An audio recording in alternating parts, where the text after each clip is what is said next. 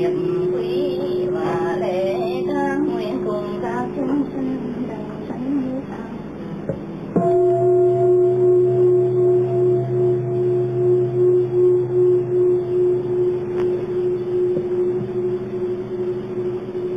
Tâm đảnh lễ thường tịch quang tịnh độ A Di Đà Như Lai pháp thân mô thanh tịnh thập pháp giới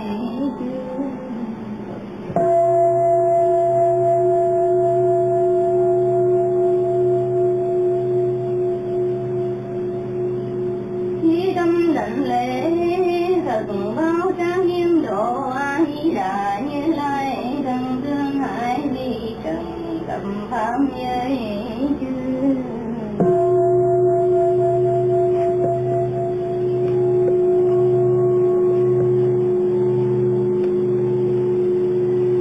Thí tâm đảnh lễ vương điện thân cư độ A Di Đà Như Lai thân sáng nghiêm giải thoát tâm pháp giới chư.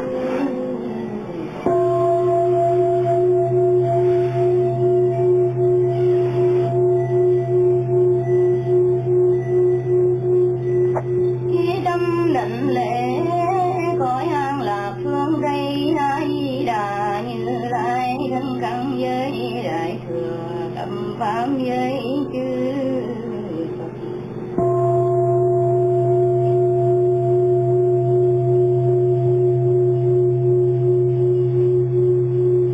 Chí tâm đảnh lễ cõi an lạc phương Tây A Di Đà Như Lai thân hóa đến mười phương tâm pháp giới chư.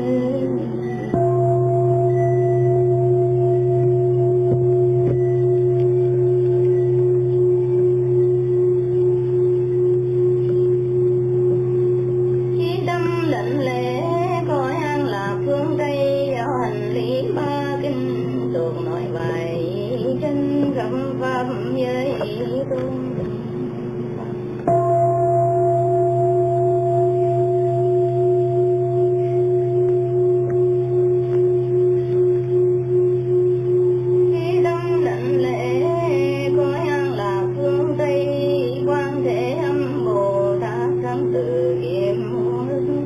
Tâm pháp giới Bồ Tát.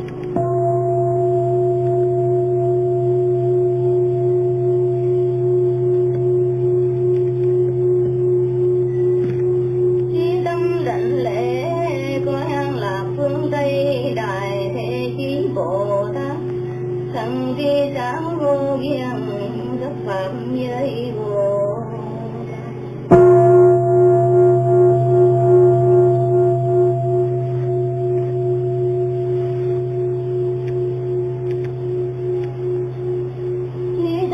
Đảnh lễ cõi an lạc phương Tây thanh tịnh đại hải trung thân hai nghiêm phương thi pháp pháp giới thành.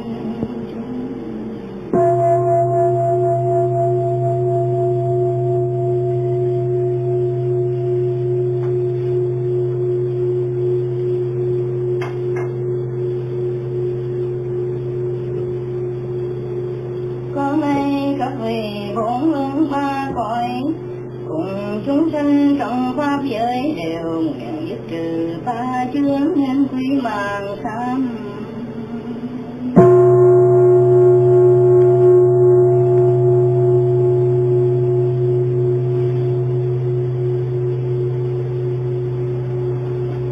Chí tâm sám hối đệ tử và chúng sinh trong pháp giới từ đời vô thị nhưng đến ngày nay vì vô minh che đầy hình thiên đạo mê lầm lại do sáu căn ba nghiệp quen theo pháp chẳng lành. Trong pháp 10 đều giữ cùng thâm tội vô gián và tất cả các tội các nhiều vô lượng vô biên nói không tệ. 10 phương đất đức Phật thường ở trong đời thiên pháp không nhất hương màu đầy đất các vị ngập tràn.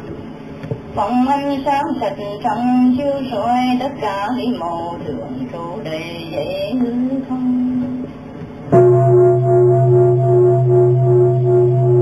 Chúng con từ vô thị đến nay cho che mù ba nghiệp tối tâm, chẳng thấy chẳng nghe chẳng thấy chẳng biết, vì những duyên đó trôi mãi trong vòng sanh tử. Trải qua các đường dữ trong nghìn muôn kiếp, tròn không phút lúc nào tha khỏi. Rằng đức thì thôi giá na thắng khắp cả chỗ của Phật ở gọi là thường tịch quán, cho nên phải biết cả thầy các pháp đều là Phật pháp, mà con không rõ lại theo dòng vô minh. Vì thế trong trí bộ đề mà thấy con thanh tịnh, trong cảnh giải thoát mà sanh ràng buộc. Nay mới tỏ ngộ, nay mới chừa bỏ ăn năn, cùng rối trước các đức Phật và A Di Đà Thế Tôn mà phát lộ sám hối, làm cho đệ tử cùng pháp giới chúng sinh tất cả tội nặng do ba nghiệp sao chẳng gây tạo từ vô thi. Hoặc hiện tại cùng vị lai chính mình tự gây tạo một tiểu người, hay là thấy nghe người gây tạo mà vui theo, hoặc nhớ hoặc chẳng nhớ, hoặc biết hoặc chẳng biết, hoặc nghi hoặc chẳng nghi, hoặc che giấu hoặc chẳng che giấu, thấy đều được đốt đau thanh tịnh. Đệ tử sám hối rồi sáu căn cùng ba nghiệp trong sạch có lỗi lầm, căn lành tu tập cũng tròn thanh tịnh, hãy đều hồi hướng dùng tráng nghiêm tịnh độ, so với chúng sanh đồng sanh về nước an diệu.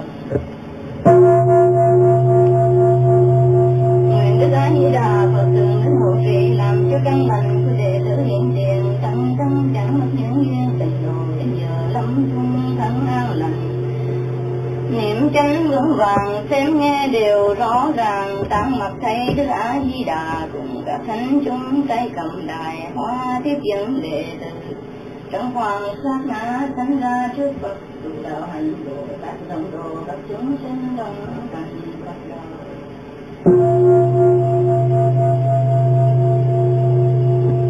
Đệ tử sám hối phát nguyện rồi quy mạng đảnh lễ Nam Mô Tây Phương Cực Lạc Thế Giới Đại Từ Đại Bi A Di Đà Như Lai Kim Pháp Giới Tam.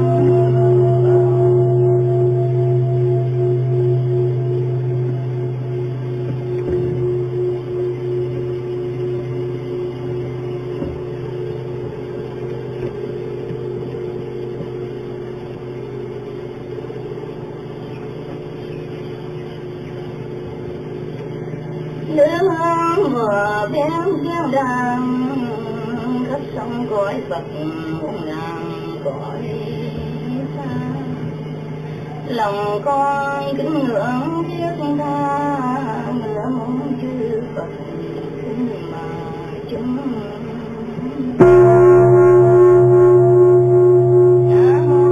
Hãy subscribe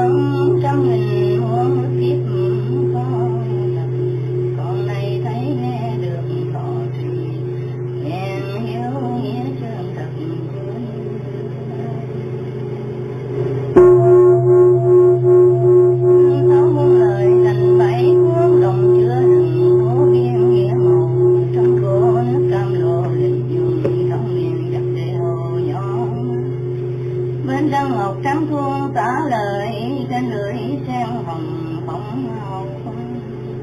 Dầu cho tạo tội hơn núi cả, chẳng nhọc nhiều pháp vai phá.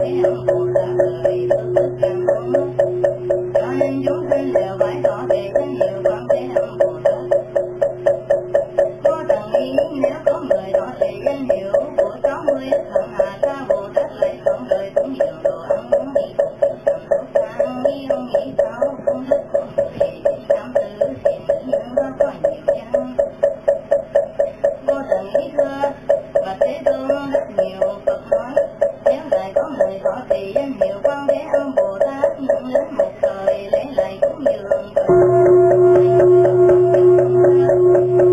trong mình cũng kiếp không thể cùng rằng có tăng ý có tỷ danh hiệu Quan Thế Âm Bồ Tát làm vô lượng vô biên có lời như vậy.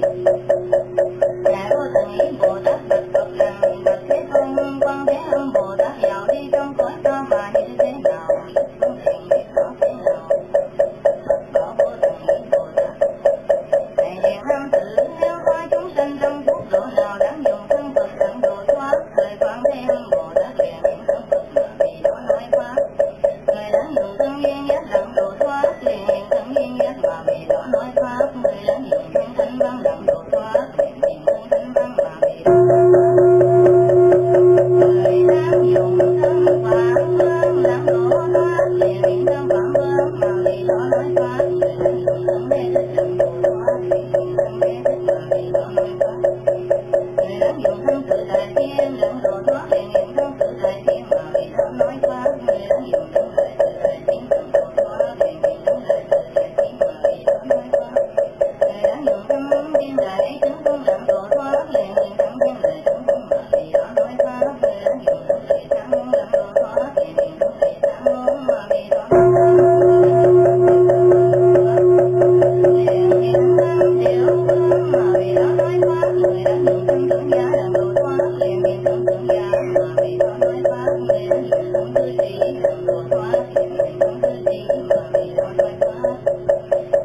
Người đáng dùng thân Thể Quán đặng độ thoát, truyền niệm thân Thể Quán mà vì đó nói pháp. Người đáng dùng thân Bà La Môn đặng độ thoát, truyền niệm thân Bà La Môn mà vì đó nói pháp. Người đáng dùng thân Tỳ Kheo Ni Lưu Bà Tát Lưu Bà Nhi đặng độ thoát, truyền niệm thân Tỳ Kheo Ni Lưu Bà Tát Lưu Bà Nhi mà vì đó nói pháp. Người đáng dùng thân Phụ Nữ Mười Tôn Giả Tư Tỷ Thế Quán Bà La Môn đặng độ thoát, truyền niệm thân Phụ Nữ mà vì đó nói pháp. Người đáng dùng thân Trọng Nam Trọng Nữ đặng độ thoát, truyền niệm thân mà vì đó nói pháp. Người đáng dùng thân Giải Động Giải Thoát đặng giác Hạ Chúng Ta Ca Lô La Sắc Ca La Ma Hồ La Già Nhân Cùng Thị Nhân đặng độ thoát, truyền niệm Bạch Đá mà vì đó nói pháp. Người đáng dùng thân Chấp Chiếm Cam Tầng đặng độ thoát, truyền niệm thân Chấp Chiếm Cam Tầng mà vì đó nói pháp. Có tăng ý Quan Thế Âm Bồ Tát có thành tựu công đức như thế, dùng các thân hình dạo đi trong các cõi nước để độ thoát chúng sinh, cho nên các không phải một lần cũng dường Quan Thế Âm Bồ Tát. Quan Thế Âm Bồ Tát đó ở trong chỗ nào rất là định hay văn tự vô ý, cho nên cõi ta bà này đều gọi Ngài là vị trí vô ý. Cô tăng ý Bồ Tát bạch Phật rằng Thế Tôn, con ai phải cúng dường Quan Thế Âm Bồ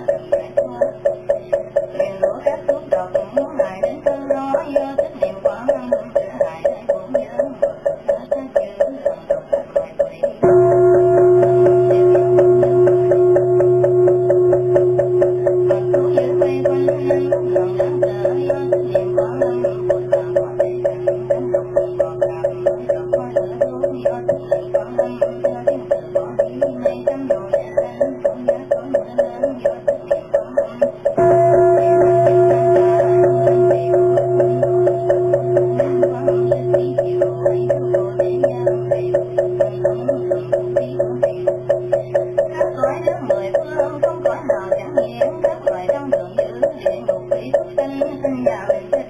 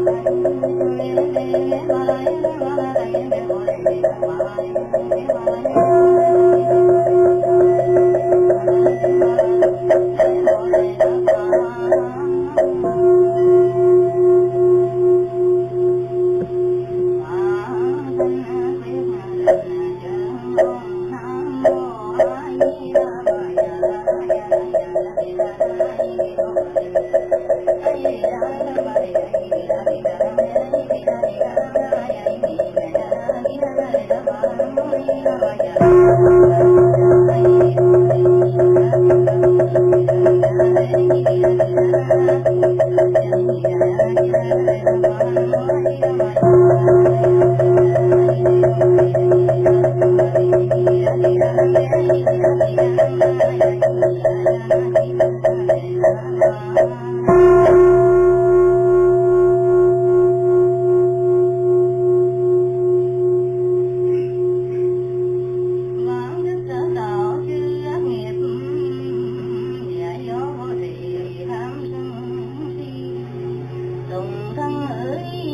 sở sanh nhất thiết ngã kiến giải tham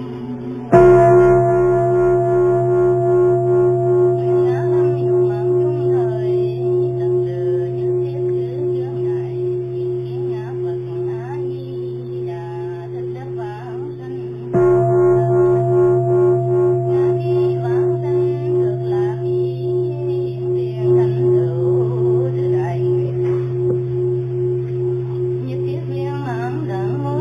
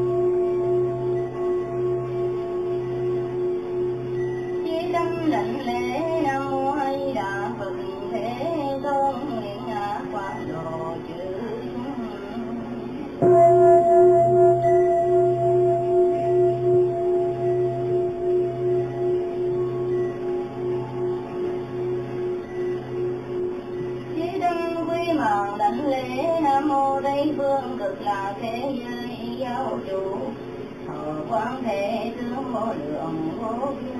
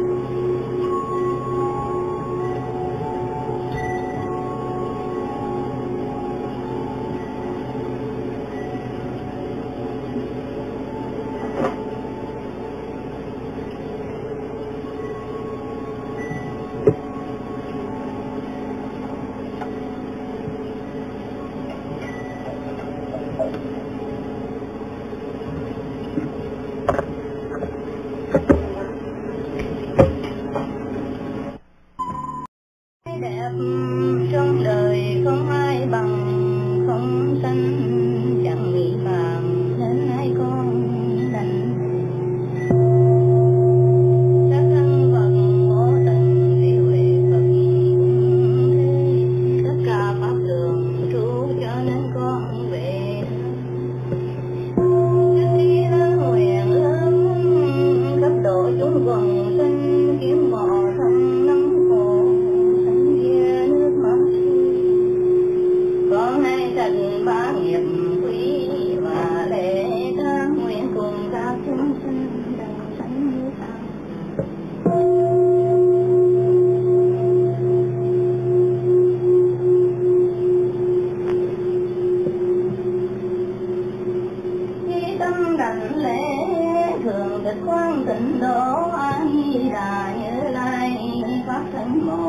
thanh tịnh thập pháp giới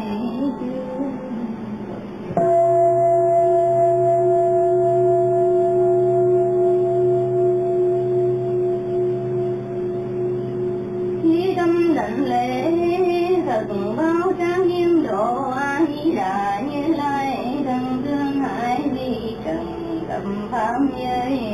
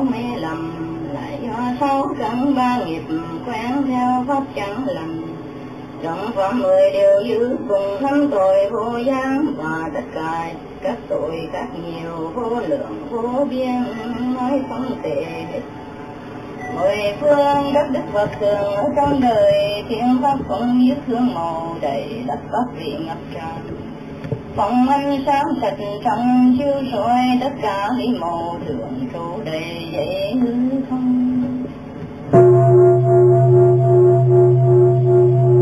chúng con từ vô thị đến nay cháu căng che mù ba nghiệp tối tâm chẳng thấy chẳng nghe chẳng thấy chẳng biết vì những duyên đó trôi mãi trong vòng sanh tử trải qua các đường dữ trong nghìn muôn kiếp tròn hạnh phúc lúc nào tha khỏi rằng đức trì lô giá na thắng khắp cả chỗ của Phật ở gọi là thường tịch quán, cho nên phải biết cả thầy các pháp đều là Phật pháp, mà con không rõ lại theo dòng vô minh. Vì thế trong trí bộ đề mà thấy không thanh tịnh, trong cảnh giải thoát mà sanh ràng. Nay mới tỏ ngộ, nay mới chừa bỏ ăn năn, cùng rối trước các đức Phật và A Di Đà Thế Tôn mà phát lộ sám hối, làm cho đệ tử cùng pháp giới chúng sinh tất cả tội nặng do ba nghiệp sao chẳng gây tạo từ vô thi. Hoặc hiện tại cùng vị lai chính mình tự gây tạo một biểu người, hay là thấy nghe người gây tạo mà vui theo, hoặc nhớ hoặc chẳng nhớ, hoặc biết hoặc chẳng biết, hoặc nghi hoặc chẳng nghi, hoặc che giấu hoặc chẳng che giấu, thấy đều được đốt đáo thanh tịnh. Đệ tử sám hối rồi sáu căn cùng ba nghiệp trong sạch có lỗi lầm, căn lành tu tập cũng tròn thanh tịnh, thấy đều hồi hướng dùng tráng nghiêm tịnh độ, so với chúng sanh đồng sanh về nước an diệu. Nguyện Đức A Di Đà Phật thường đến hộ trì, làm cho căn lành của đệ tử hiện tiền, tăng tăng chẳng mất những duyên tịnh độ, đến giờ lâm chung thắng an lành. Niệm chánh vững vàng xem nghe đều rõ ràng, tạng mặt thấy Đức A Di Đà cùng các thánh chúng tay cầm đài hoa tiếp dẫn đệ tử, trong hoàng sát na sanh ra trước Phật, tu đạo hành độ các đồng đồ các chúng sinh đồng cảnh Phật đạo.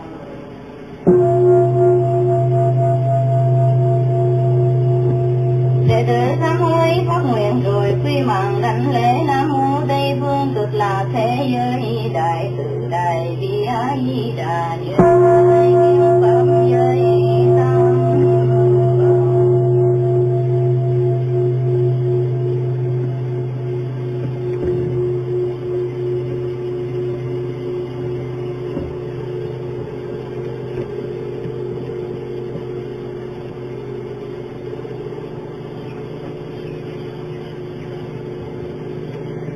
Nước hương vừa bên thiên đàng, khắp sông cõi Phật muôn ngàn cõi xa. Lòng con kính ngưỡng thiết tha, ngưỡng muốn chư Phật kính mà chúng.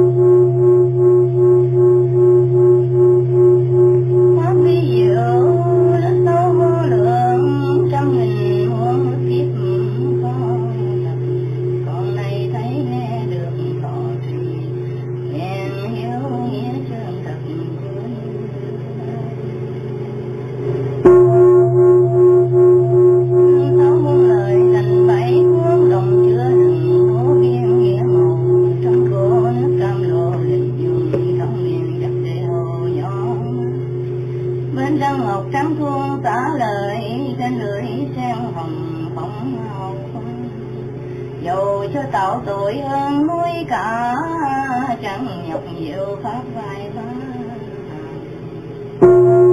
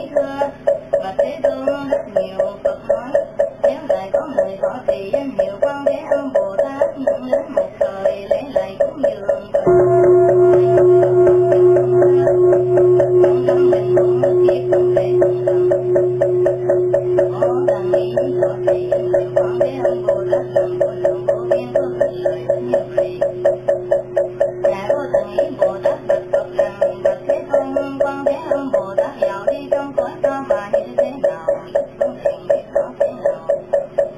Bảo vô thần ý Bồ Tát, thầy hiền nam tử nếu có chúng sanh trong phút độ nào đáng dùng thân Phật tận độ thoát, thời Quán Thế Âm Bồ Tát liền hiện thân Phật mà vì đó nói pháp. Người đáng dùng thân duyên giác tận độ thoát, liền hiện thân duyên giác mà vì đó nói pháp. Người đáng dùng thân thánh văn tận độ thoát, liền hiện thân thánh văn mà vì đó.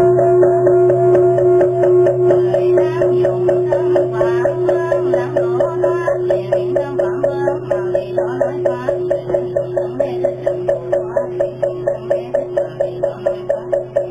Người đáng dùng thân Tự Tại Thiên tận độ thoát, liền hiện thân Tự Tại Thiên mà vì đó nói pháp. Người đáng dùng thân Tự Tại Thiên tận độ thoát, liền hiện thân Tự Tại Thiên mà vì đó nói pháp. Người đáng dùng thân Thiên Đại Chứng Không tận độ thoát, liền hiện thân Thiên Đại Chứng Không mà vì đó nói pháp. Người đáng dùng thân Thầy Sáng Môn tận độ thoát, liền hiện thân Thầy Sáng Môn mà vì đó nói pháp.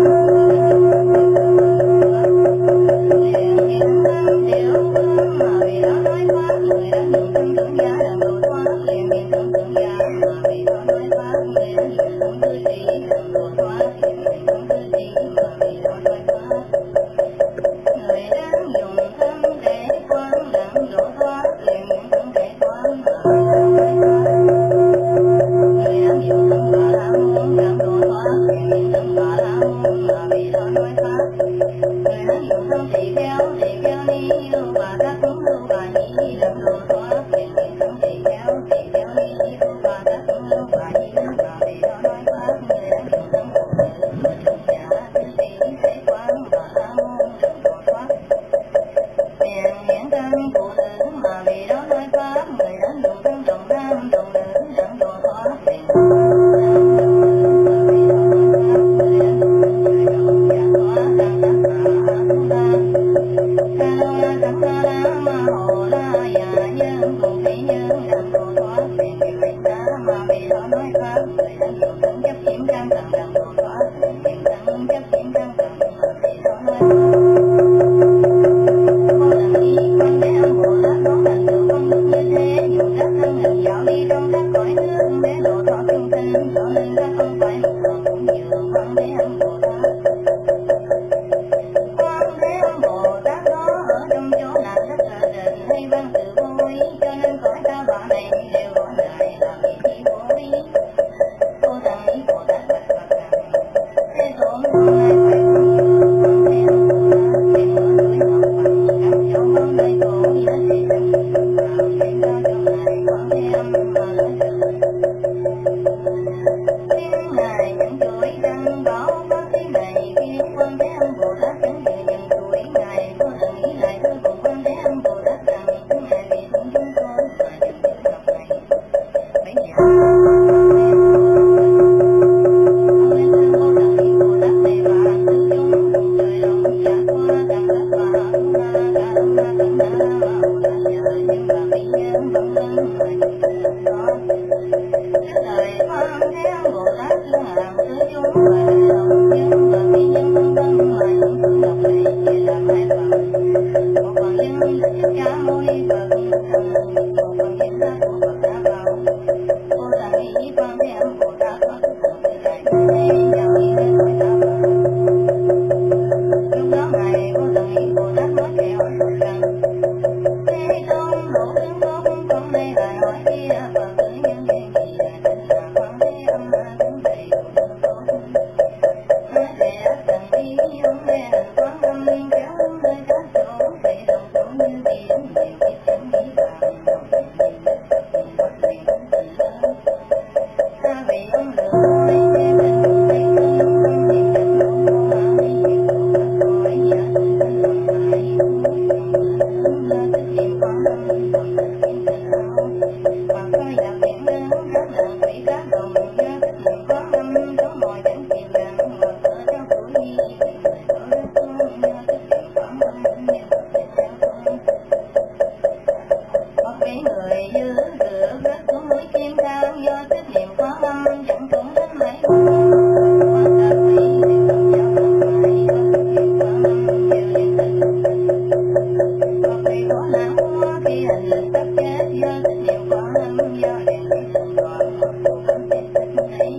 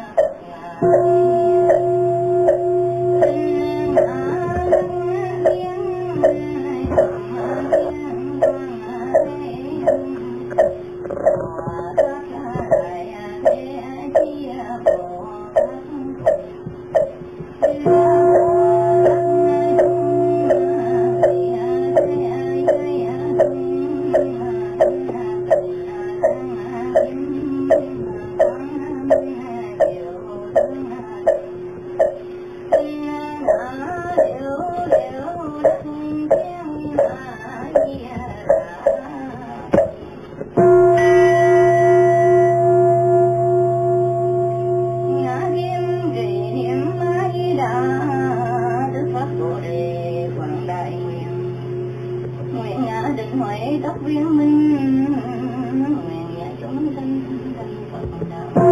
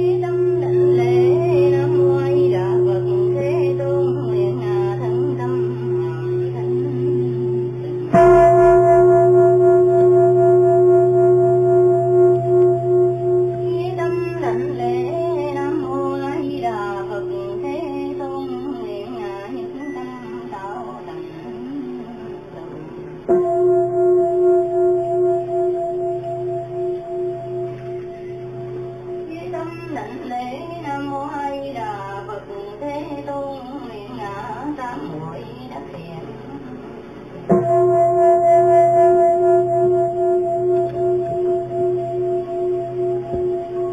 Chí tâm đảnh lễ năm quay đã Phật Thế Tôn nguyện ngã tình nhân tông liên.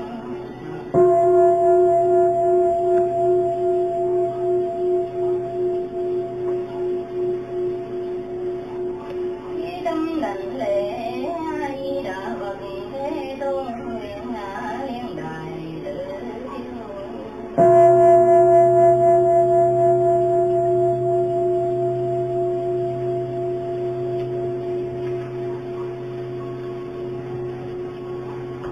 Tâm lạnh lệ ai đã Phật Thế Tôn nguyện ngã kiến Phật hóa đảnh.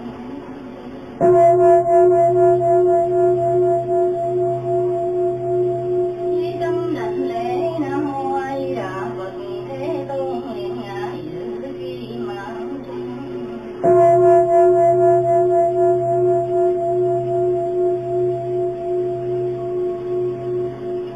Chí tâm lạnh lễ ai đã Phật Thế Tôn nguyện ngã vãng sanh cực lạc.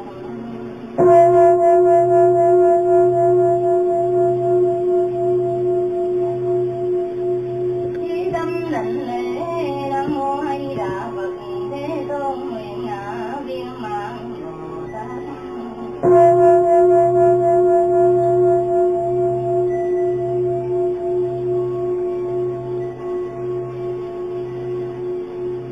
Chí tâm đảnh lễ nam mô ai đã Phật Thế Tôn nguyện ngã quán độ chư chúng.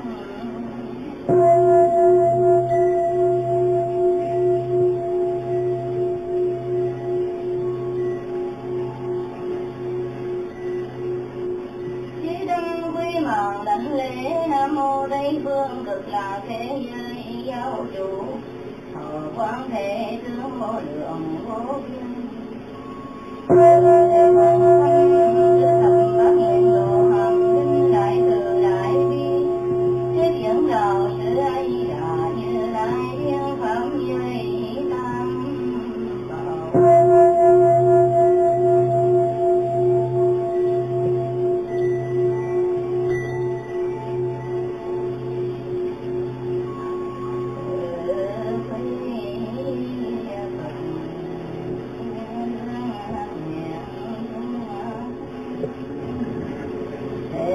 Giải đại đạo pháp vô thường.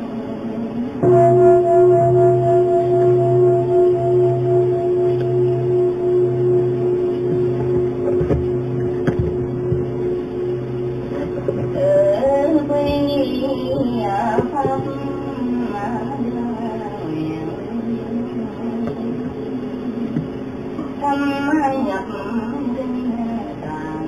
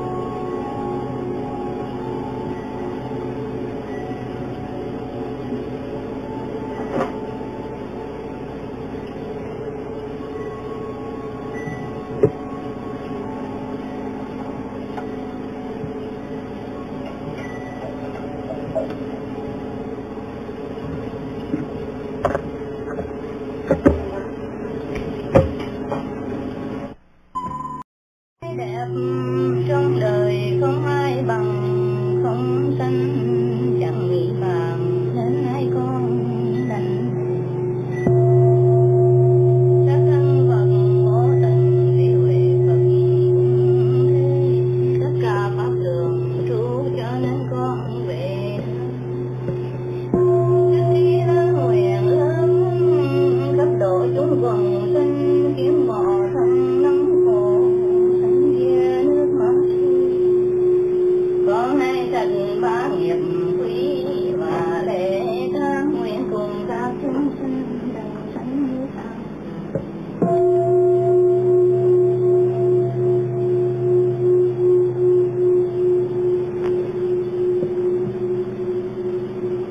Khi tâm đảnh lễ thường tịch quang tịnh độ A Di Đà Như Lai pháp thân mồ thanh tịnh thập pháp giới.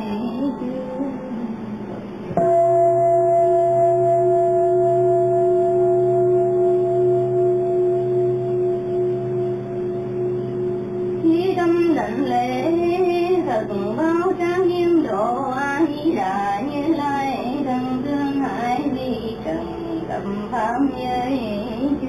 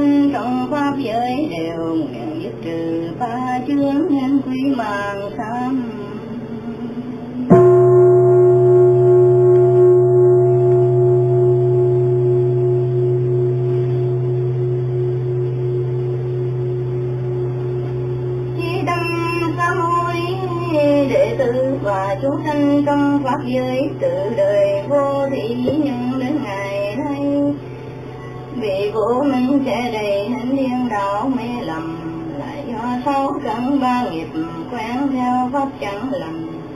Trong pháp 10 điều dữ cùng thâm tội vô gián, và tất cả các tội các nhiều vô lượng vô biên nói không thể biết. 10 phương các đức Phật thường ở trong đời, thiên pháp không biết hương màu đầy đất pháp vị ngập tràn. Phòng ánh sáng sạch trong chiếu soi tất cả lý màu thường trụ đầy dậy hư không. Chúng con từ vô thị đến nay sáu căn che mù ba nghiệp tối tâm, chẳng thấy chẳng nghe chẳng thấy chẳng biết, vì những duyên đó trôi mãi trong vòng sanh tử.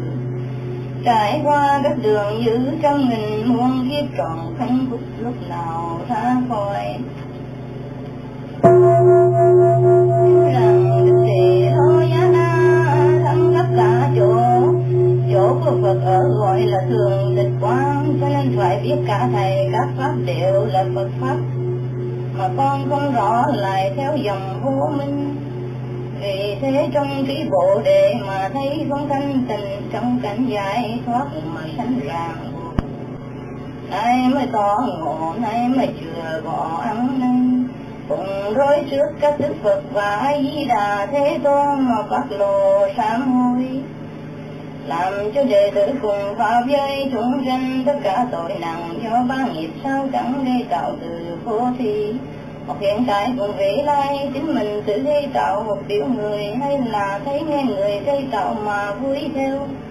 Hoặc nhớ hoặc chẳng nhớ, hoặc biết hoặc chẳng biết, hoặc nghi hoặc chẳng nghi, hoặc che giấu hoặc chẳng che giấu, thấy đều được đốt đau thanh tịnh. Đệ tử sám hối rồi sáu căn cùng ba nghiệp trong sạch có lỗi lầm, căn lành tu tập cũng tròn thanh tịnh, hãy đều hồi hướng dùng tráng nghiêm tịnh độ. Có với chúng sanh đồng sanh về nước an dưỡng. Nguyện Đức A Di Đà Phật thường đến hộ trì, làm cho căn lành của đệ tử hiện tiền tăng tăng chẳng mất những duyên tịnh độ, đến giờ lâm chung thắng an lành. Niệm chánh vững vàng xem nghe đều rõ ràng, tăng mặt thấy Đức A Di Đà cùng các thánh chúng tay cầm đài hoa tiếp dẫn đệ tử. Trong hoàng sát na sanh ra trước Phật, tu đạo hành độ các đồng đồ các chúng sinh đồng cảnh Phật đạo.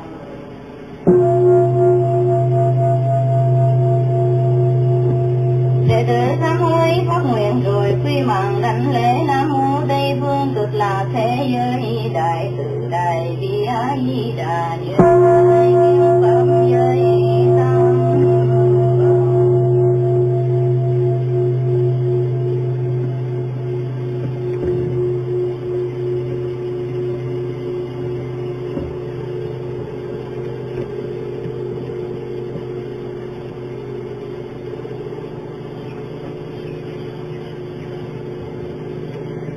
Nước hương vừa bên giang đàng, khắp sông cõi Phật muôn ngàn cõi xa. Lòng con kính ngưỡng thiết tha, mưa muốn chư Phật kính mà chúng.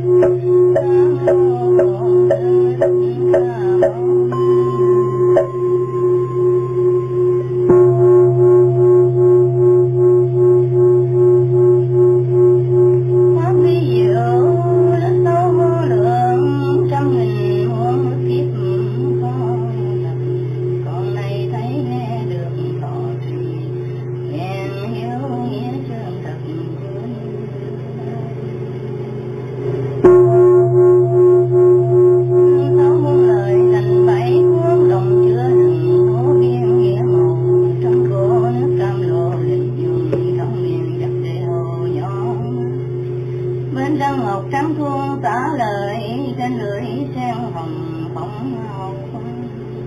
Dầu cho tạo tội hơn núi cả, chẳng nhọc nhiều pháp vai ta.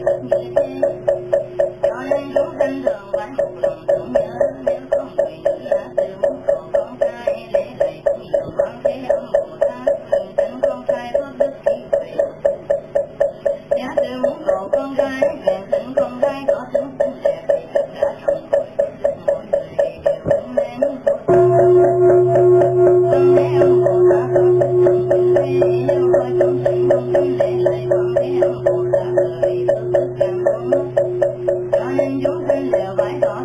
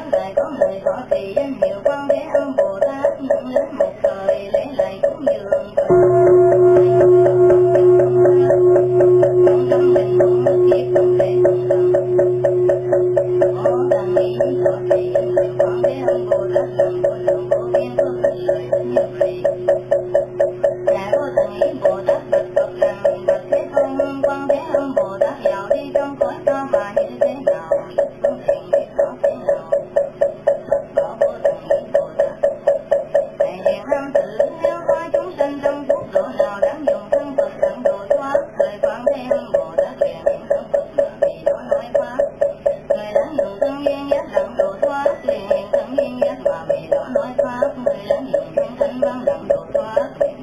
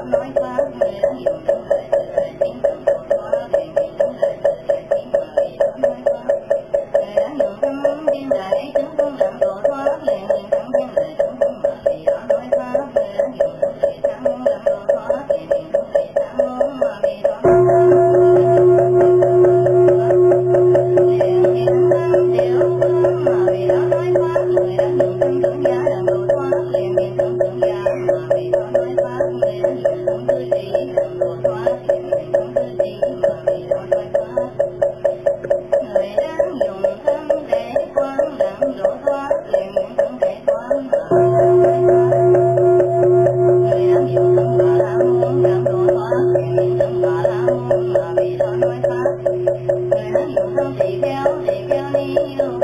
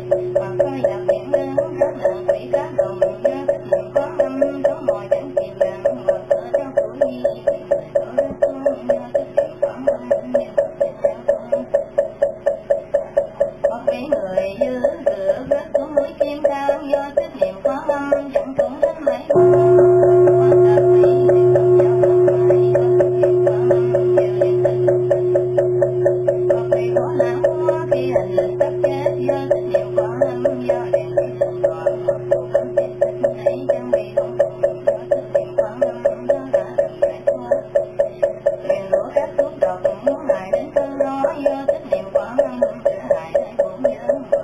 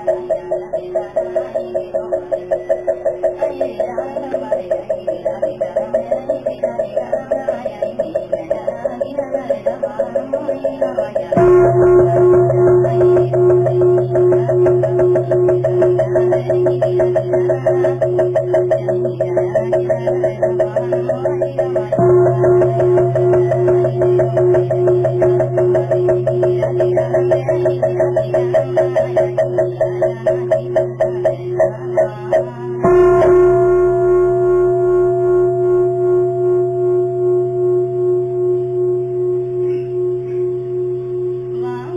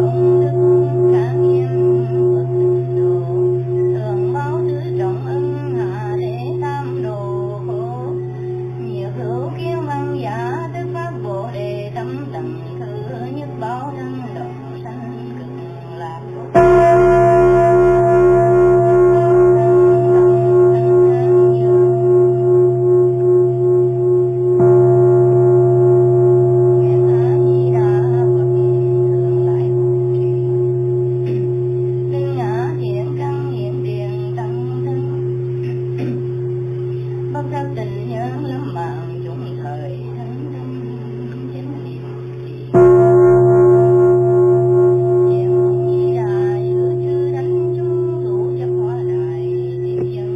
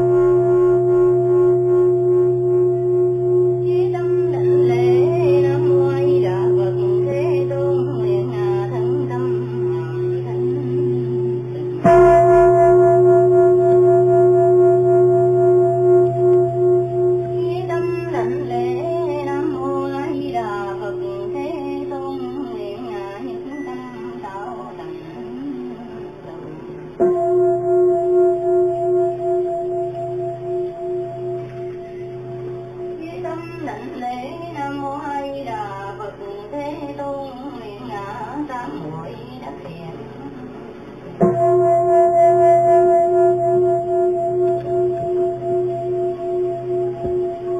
Chí tâm đảnh lễ Nam Mô A Di Đà Phật Thế Tôn nguyện ngã tình nhân đông liên.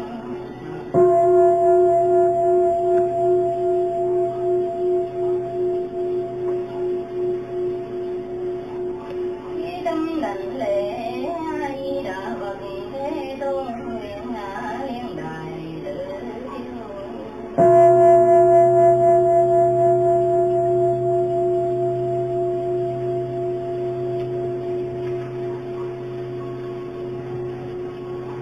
chí tâm đảnh lễ A Di Đà Phật Thế Tôn nguyện ngã kiến Phật hóa đảnh.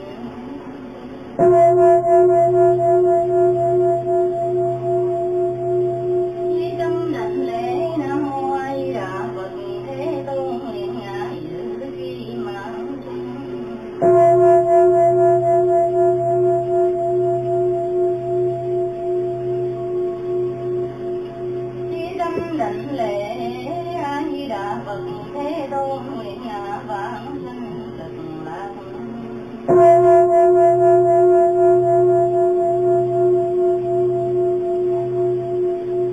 Chí tâm đảnh lễ Nam Mô A Di Đà Phật Thế Tôn nguyện ngã viên mãn Bồ Tát.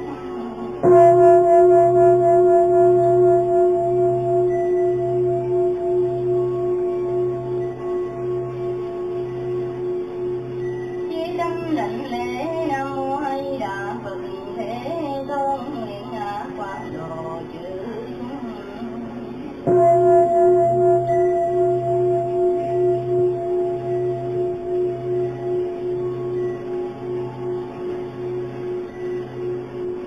chí tâm quy mạng đảnh lễ Nam Mô Tây Phương Cực Lạc Thế Giới Giáo Chủ Thọ Quán Thế Tướng Vô Lượng Vô Biên.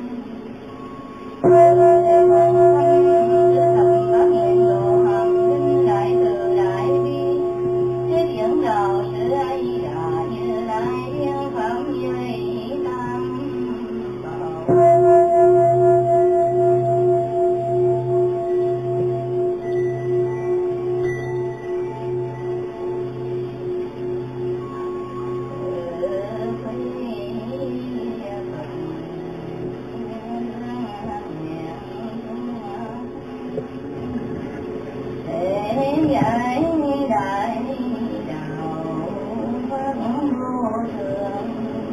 Pháp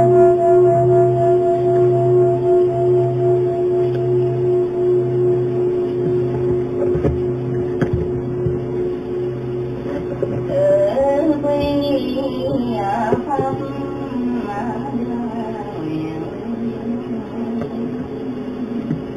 thâm nhập kinh tạng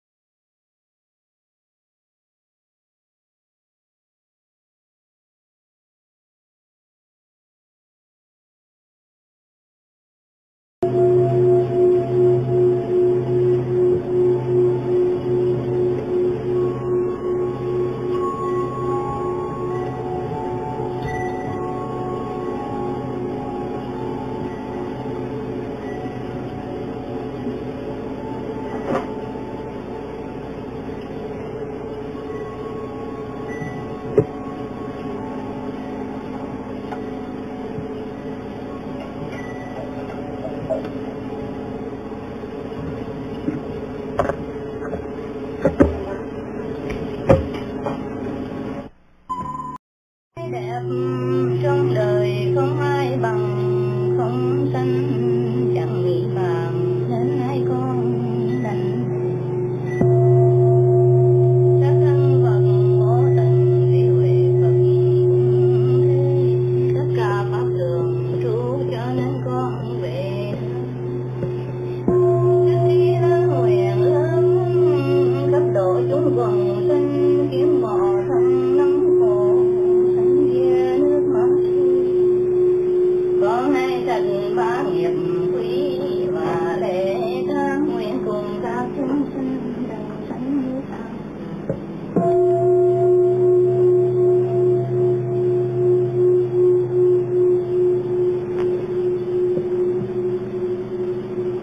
Khi tâm đảnh lễ thường tịch quang tịnh độ A Di Đà Như Lai pháp thân mồ thanh tịnh thập pháp giới.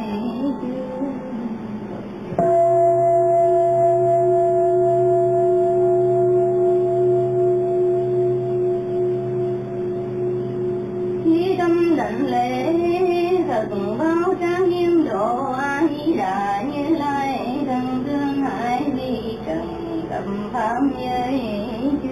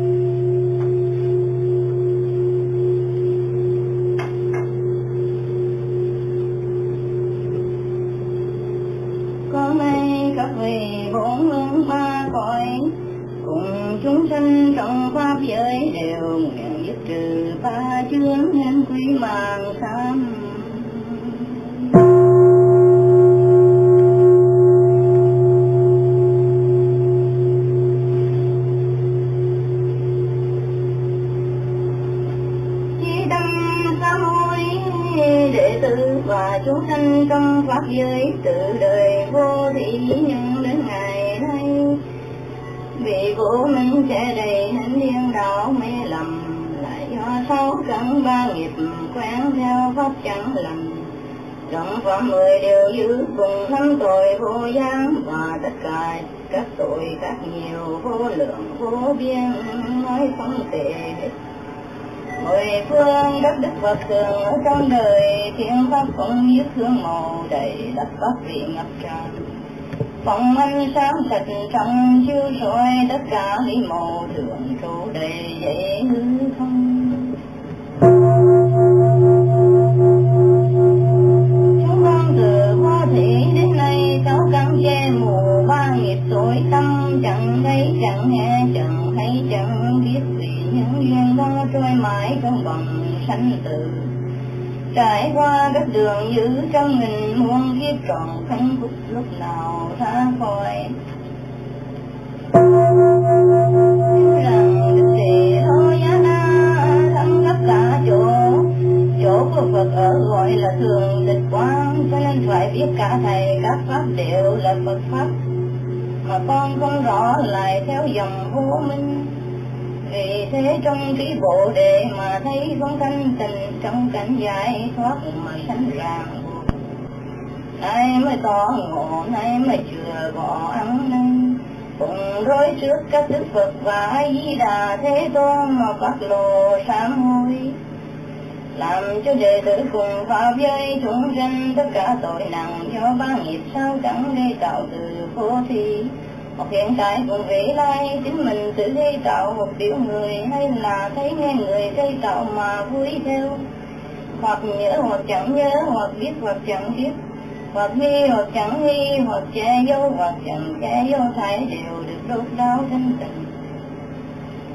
Đệ tử sám hối rồi sáu căn cùng ba nghiệp trong sạch có lỗi lầm, căn lành tu tập cũng tròn thánh tịnh, hãy đều hồi hướng dùng tráng nghiêm tịnh độ, cộng với chúng sanh đồng sanh về nước an dưỡng.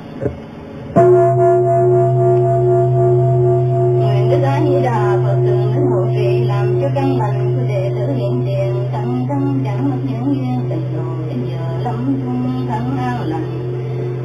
Niệm chánh vững vàng, xem nghe đều rõ ràng, tăng mặt thấy Đức A Di Đà cùng các thánh chúng tay cầm đài hoa tiếp dẫn đệ tử.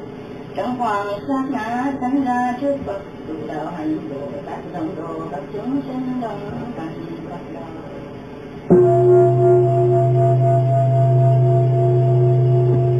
Đệ tử sám hối phát nguyện rồi quy mạng đảnh lễ Nam Mô Tây Phương Cực Lạc Thế Giới Đại Từ Đại Bi A Di Đà Như Lai Kim Pháp Giới Tam.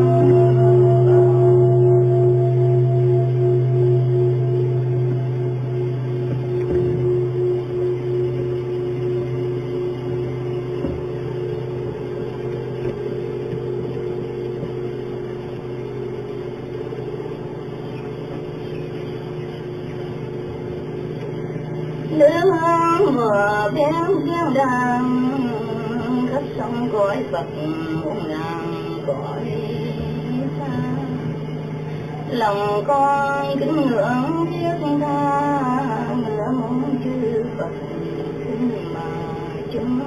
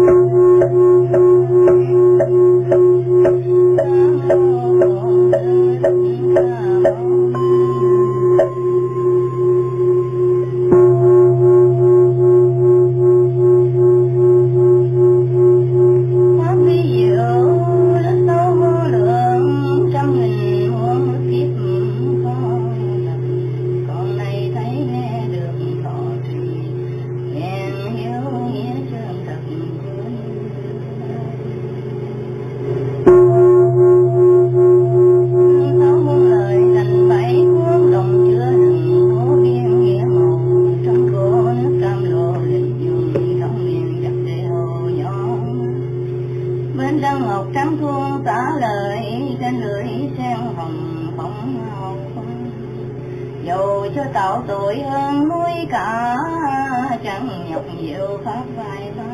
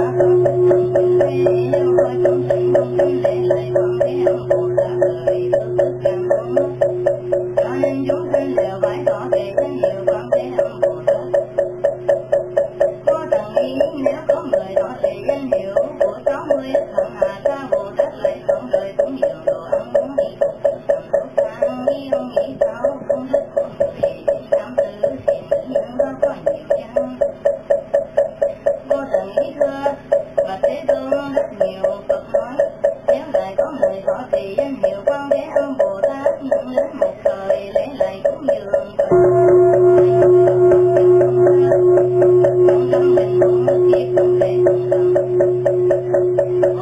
Hãy subscribe cho kênh Ghiền Mì Gõ để không bỏ lỡ những video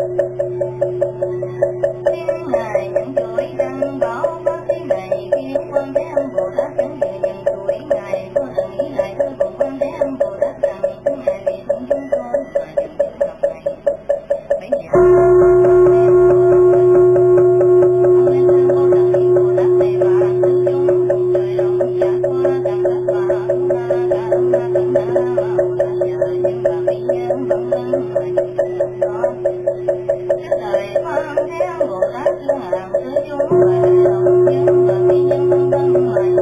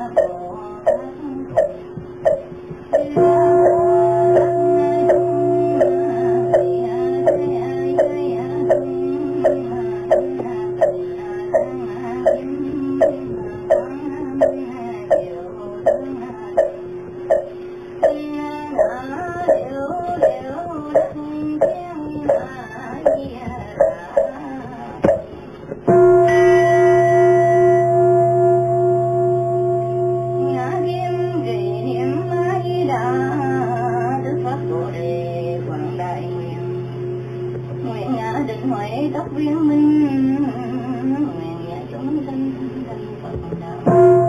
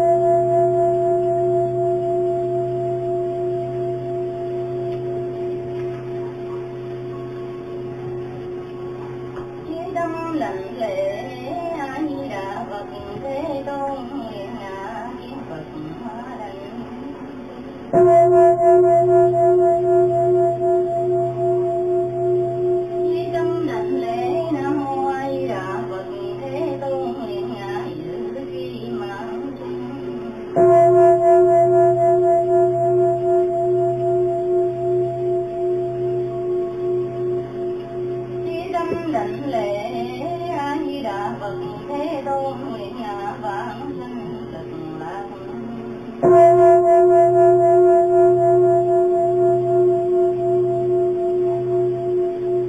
Chí tâm đảnh lễ Nam Mô A Di Đà Phật. Thế Tôn nguyện nhà viên mãn Bồ Tát.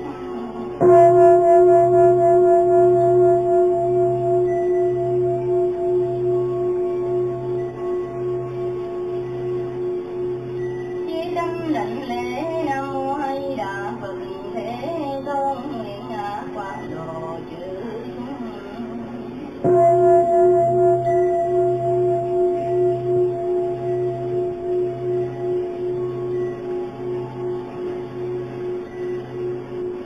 Chí tâm quy mạng đảnh lễ Nam Mô Tây Phương Cực Lạc Thế Giới Giáo Chủ. Thọ quán thể tướng vô lượng vô biên.